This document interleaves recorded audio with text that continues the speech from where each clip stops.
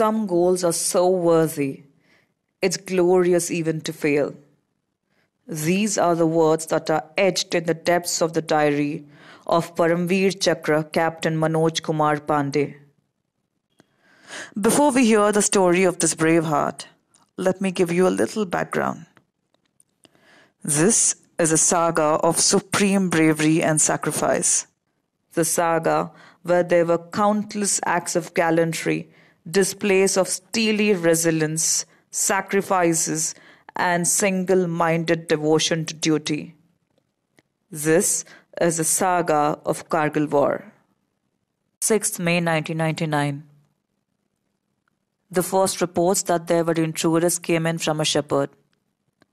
Scores of Pakistani troops and paramilitary forces, some allegedly in the guise of Mujahideen, infiltrated into the territory on the Indian side of the Yellow Sea. And it took the army some time to determine the size of and the extent of the intrusion. Pakistani forces had intruded well across the Yellow Sea in the Mushko, Dras, Kaksar and Batalik sectors. A patrol was sent out that never returned, and it was only on 10th June 1999 that the Pakistani army returned to India the brutally mutilated bodies of Major Saurabh Kalia, the patrol leader, and his 5 soldiers.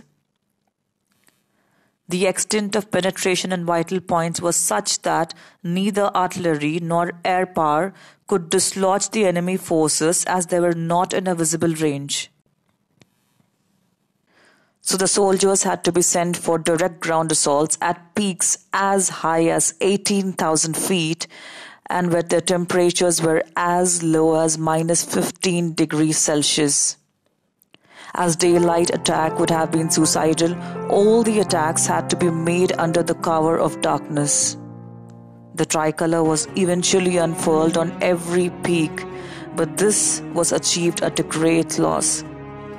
25 officers, 436 Jawans were killed, and 54 officers and 629 Jawans were wounded in Kargil.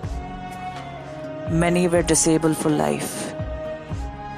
It was in these daunting circumstances that 4 heroes of the Kargil War won Param Chakra, but only 2 could live to tell the tale of their valor. About the other 2, we know from the testimonies of comrades who fought beside them, witnessed their acts of glory, and then brought their bodies home.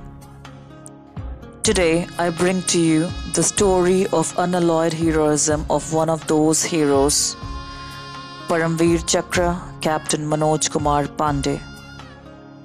Episode 3 of The Light.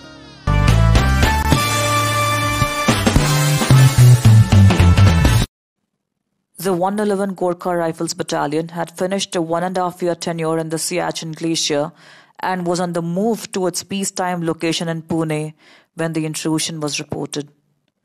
The battalion was asked to move to the Batalik sector in Kargil. The situation was tense. 111 Gorkha Rifles, under the command of then Colonel Lalit Rai, was one of the first regiments to reach ground zero. Soon enough, they were tasked to recapture Jubar Top and retrieve the bodies of the dead soldiers who were murdered in the early attempts to flush out the intruders. The bodies had been lying there for more than 10 days since the Kargil War had started. All efforts to retrieve the bodies were failed as the enemy would fire indiscriminately the moment any activity was spotted from the Indian side. Manoj volunteered to retrieve the bodies, insisting that they should be wrapped in the tricolour and sent home to their families. He and his men had crept behind boulders and climbed the heights, reaching higher than the enemy.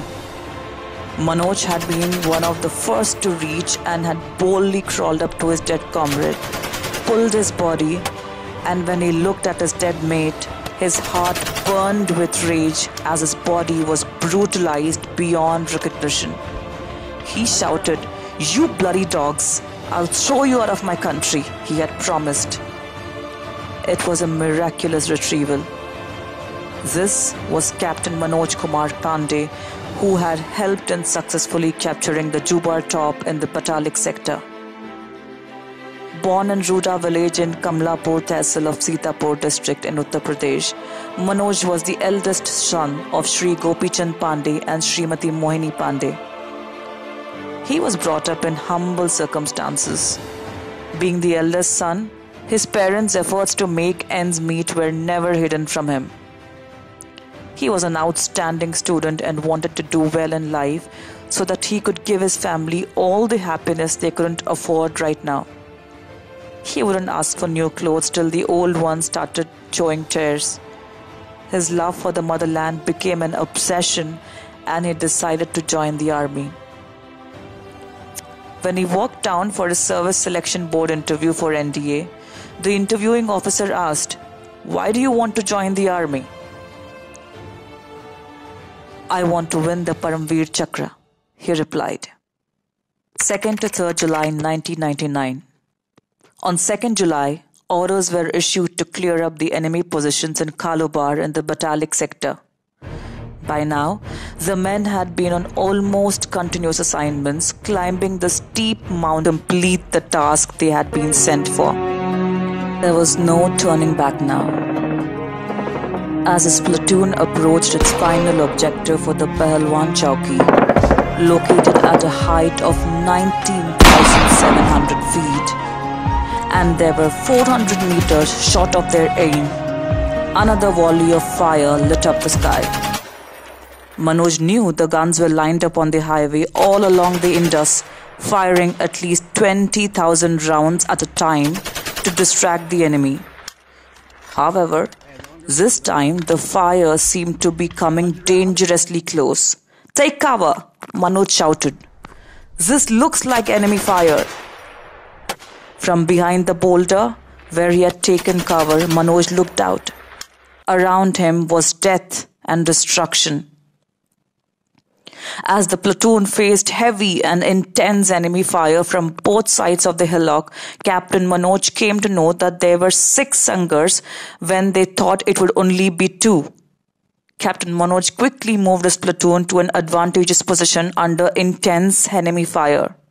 He chose 4 Sangars for himself and assigned two to another officer. He sent one section to clear the enemy positions from the right, and he himself proceeded to clear the enemy positions from the left. He knew they would have to storm the enemy in a daring daylight attack right now. He made up his mind. Manoj stood up tall and brave. He ordered his men to follow him. Like a mighty superhero and a warrior with invincible powers, he walked through the barrage of bullets. All his Gorkha Jawans picked themselves up and walked right behind him, their kukris gripped firmly in their hands.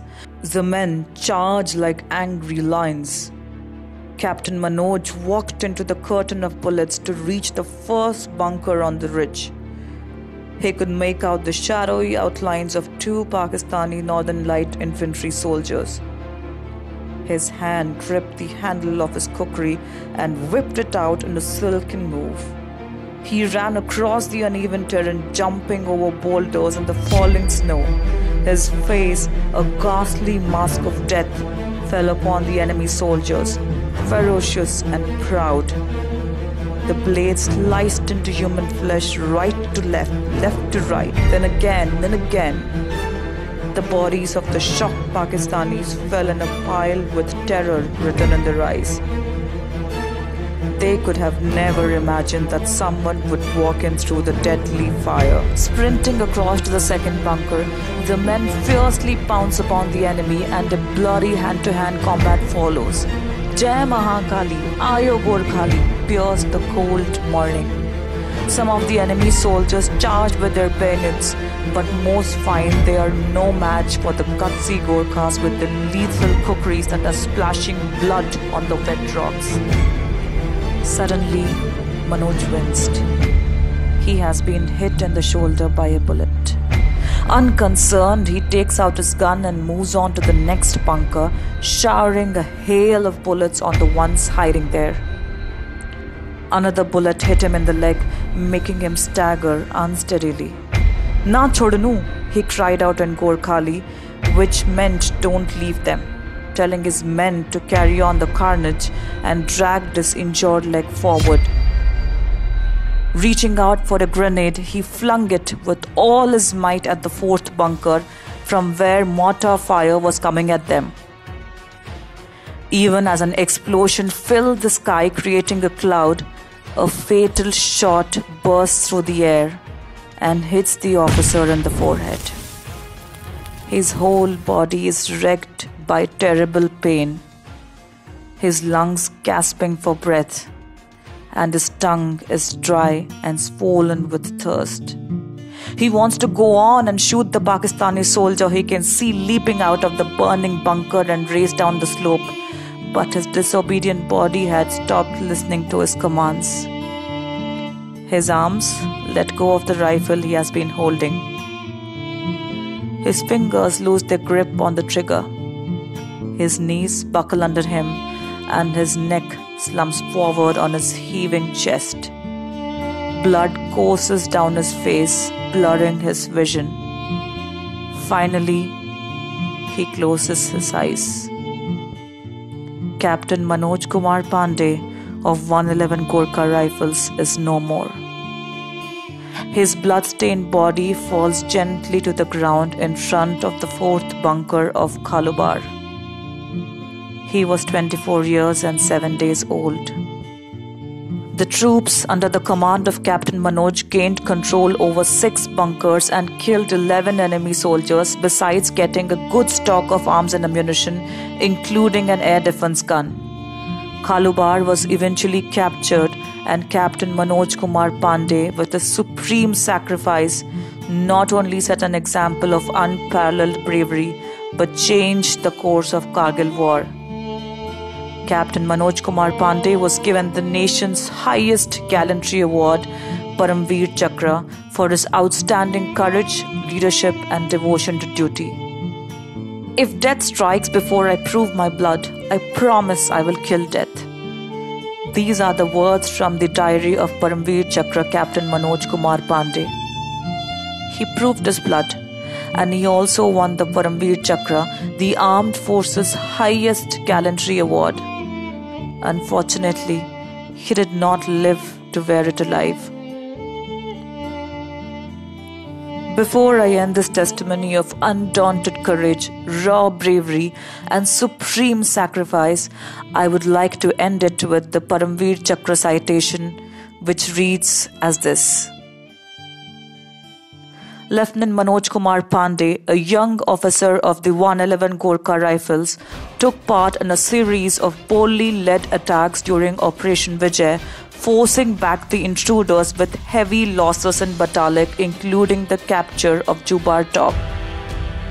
His finest hour was during the advance to Khalubar, when he was No. 5 Platoon Commander. On the night of 2nd and 3rd July 1999, as the platoon approached its final objective, it came under heavy and intense enemy fire from the surrounding heights. The officer was tasked to clear the interfering enemy positions so as to prevent his battalion from getting daylighted, being in a vulnerable position.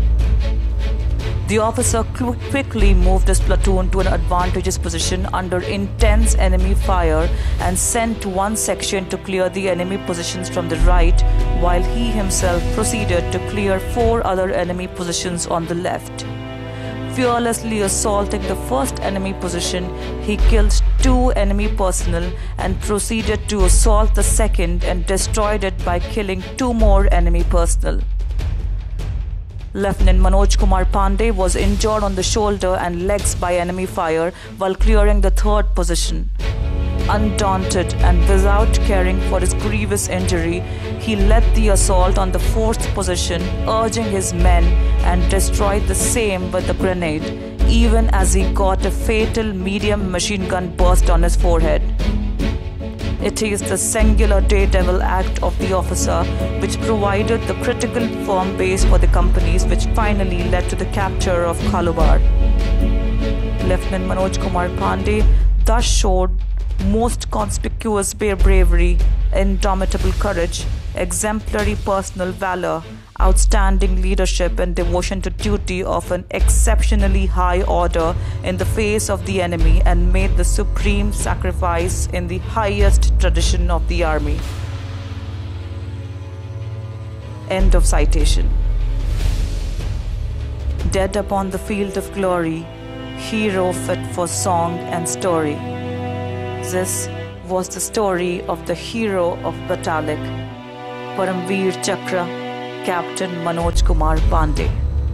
Jai Hind.